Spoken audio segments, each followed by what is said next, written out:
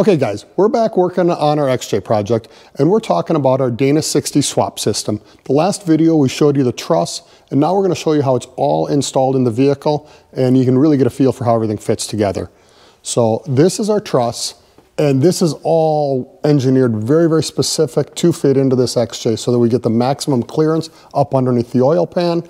We're as low profile as we possibly can get. We've got it set up so we've got passenger side upper control arm. We don't have a driver's side because there just simply isn't enough room over here. So we've got a passenger side set up on there. We've got our new track bar mounting location, which what we did with that is pushed it outboard as far as we could get so we can run as long of a track bar as we can so that we can run equal length and parallel to our drag link system. And then we've got our hydro assist mount on here so that we're all set up to get you that additional force you're going to need when you're out there on the trail and trying to turn those big tires. And then we're going to talk about our control arms and our mounting system. So all of this is set up specifically to make this easy for you in your Cherokee. We've got everything that's been designed and engineered to work together. So we've got a whole new crossmember system, 3-piece crossmember, so you can still drop that center section out. You can do any transmission or transfer case work. We've got all the control arms that are going to get you as much tire clearance as you can get and as much up travel as you can get. There's not a lot of room in here. Everybody that's got a Cherokee knows there's not a lot of room to work. This has done everything that we can do with our bends to clear as much as we can so we can get the maximum up travel. This kit's designed to work at 4 inches minimum lift height, and the more lift you get, the more up travel you're going to be able to get out of it. But it works fabulous at anything 4 inches and over. And we're running, in our system, we're running a 32-inch long shock, and that's going to get us, we're going to need about 5 inches of bump stop to try and keep our rig from rubbing with our 42-inch tires that we're running on this one.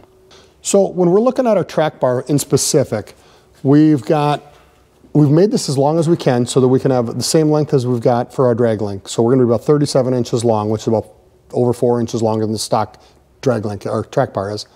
And what we've done is pushed it out on both ends, and we're using an 1 1/4 solid bar and a double adjuster. So this thing's gonna be super easy to adjust when you're dialing in your alignment and getting this axle dead center into the vehicle. Super, super easy to work with. Super stout, super heavy duty. And then you're gonna come over to the bracket that we've got on the chassis side. And this is kind of crazy. We've pushed it toward the outbound of the vehicle so that we can make that track bar longer, and we've pushed it forward so that we can clear the differential and allow for some stretch in the wheelbase on it. But super stout, 1/4 inch plate.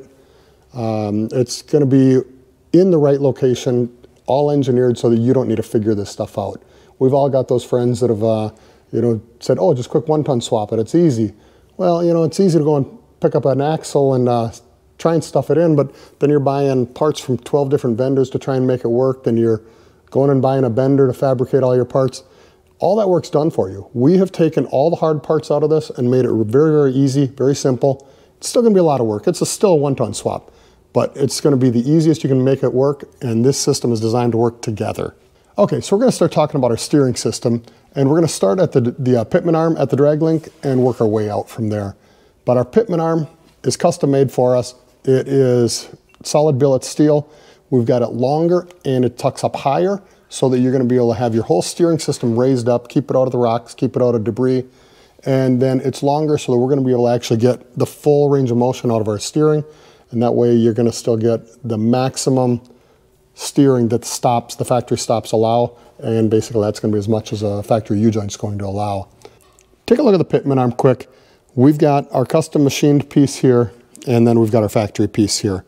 So you can see that this is designed to be way higher clearance in the vehicle, and the mounting location is longer than what it is in the factory one. And then of course it's solid billet, so it is a lot stronger than what the factory one was. Coming up off of that, then we're going to drop onto our drag link, and this is again stretched as long as we possibly can make it so that we're matching the length of our track bar and our drag link. So when you're coming off of that ledge or you hit that rock, you don't get the wheel kind of throwing you violently, turning left or right on you. It's going to be as smooth and even as it possibly can get with those two pieces of the suspension moving at the same speed. So you're coming down the drag link and you're going to run into our double adjuster. Just like our track bar's got the double adjuster, we've got the same thing on the drag link. And that's, of course, so that you can center up that steering wheel perfectly, make all the adjustments super quick, super easy, and makes your job a lot faster for all the install on it. Now we get to some more bracketry here. We've added a lot of work into the knuckles on this. We wanted to keep it double shear, so the tie rod and the drag link are both mounted double shear. We're tied into the factory casting here, so we've got as much strength as we can get. But now we're putting on these extra plates so that we've got the ability to keep the strength up, but to change the pivot locations. We're going to change the location where the drag link mounts, again, so that we can keep that maximum steering angle. And then we're going to change the position where the tie rod mounts, because we want that as high as possible. So all this is going to be part of the system that's really going to be engineered to make this thing work extremely well on the road or off the road. And you're really going to be able to have a pretty easy to install as far as installs go. Now, as you're looking at our tie rod, you can see this setup, the actual production part is going to be fully machined. This is using some of our Iron Rock thread-in bungs, weld-in bungs that you can do yourself. So perfect for the DIYer. So if you do decide to tackle a project like this yourself, we've got all the parts for that as well.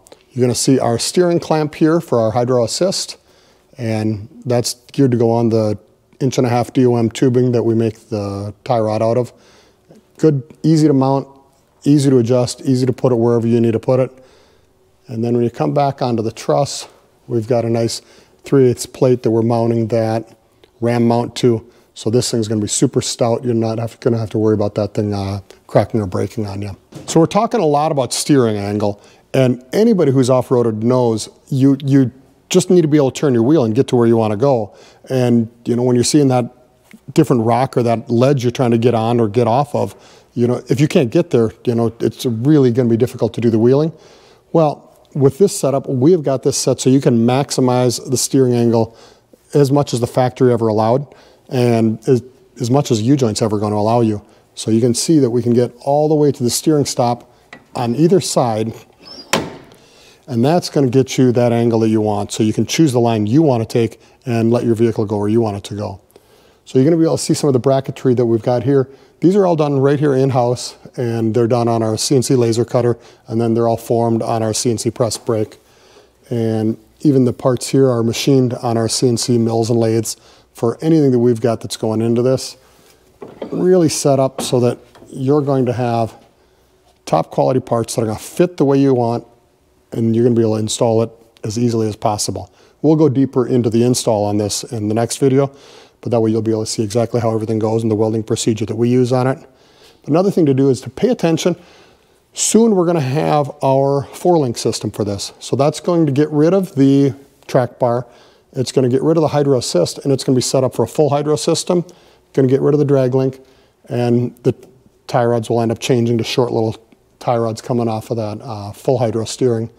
But this is going to be set up so that you're basically dedicated off-road, and you're going to get the absolute maximum performance. You're going to get the maximum force out at the wheel. So when you're trying to turn that big 40 or 42-inch tire on something, you'll have all the force you need to do it. So that's coming up soon too, so pay attention for that one. So kind of telling you all about our 3-link system. This is going to be coming soon. That 4-link system is going to be coming soon. We've got a lot of other cool stuff, so definitely check out our future videos. Like, follow, subscribe, and that'll get you all the same content that we're producing here. And hit us up in the comments if you've got any questions or comments. We do read them all. We do comment back on all of them. We really do appreciate your feedback. And come hit us up at Iron Rock Off-Road. We've got all kinds of different stuff on the website. And hit us up in email or telephone. We'll answer any questions you've got. Thanks.